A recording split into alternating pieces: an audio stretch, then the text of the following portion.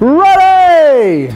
Boys and girls, you're listening to former WWE superstar Kenny Dykstra. And you know, as a kid, I was real skinny and I was real small. And my real name is Ken Doan. And kids used to always say, hey, Ken, eat a donut, because it kind of rhymed with my name. So, you know what? I didn't listen to them. You're going to have people who say bad stuff about you all the time. But as soon as you get that out of your mind, you're going to be all set. Just take a look at me. You can be anything you want to be. If you want to be a wrestler, if you want to be an author, if you want to be a pro athlete, no matter what you want to do, you can accomplish it if you put your mind to it. And for more information, visit mylifemypower.org.